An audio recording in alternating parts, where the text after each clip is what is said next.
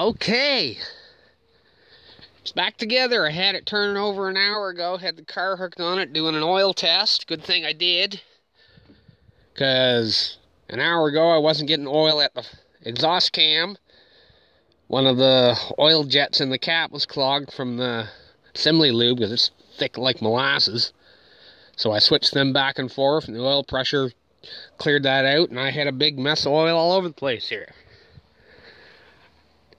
Timing is top dead center, number 1. Exhaust cam level with the head. Intake level with the head. Dot, it's on mark. When these are timed right, cam lobes point in toward the number 1 plug. Oil pump works fine. On the bench, I did a side-to-side leak test, and I wasn't leaking there, so I just gotta get the oil drained out of it and try not to lose too much.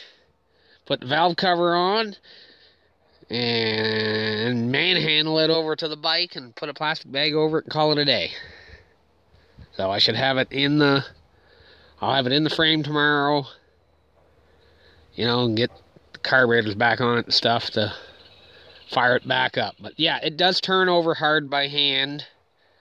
I torqued the main bearings to 15 pounds, what the Honda book said. 15 to 18, so I went 15 with the main bearings.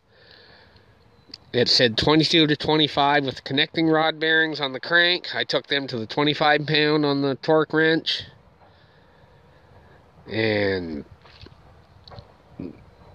that's it. She's either going to run or blow up. I'm all done sinking piles of money into this. It's just a matter of my time now. So, if everything goes right, I'll have it fired up tomorrow, but see? No, you don't hear that clunking? Amazing what a different crankshaft new bearings do. Well, that's all I got for now.